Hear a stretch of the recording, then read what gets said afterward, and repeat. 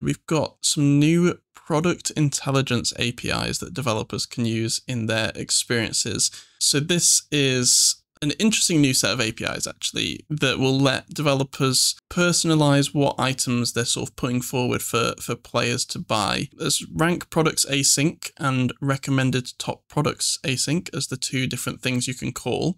And one of those, the rank products one, takes a list of products that you'd like to sell and returns them to the developer in a personalized order for the specific player that they're asking for. And then the other one, the recommended top products, is just across your whole experience. So you just ask, give me the top products for a particular player, and it will return up to 50 items in the order that the user's most likely to engage with. So that's more like just, a top picks section of your store where you want to just display absolutely anything that's on offer in the order that people are most likely to buy them.